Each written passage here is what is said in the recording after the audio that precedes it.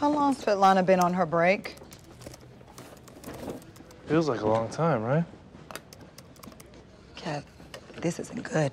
I told you, she is plotting something against us. Some Russian chick comes in here yesterday, and ever since, Svetlana's been acting weird.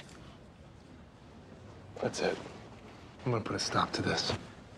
Domination time.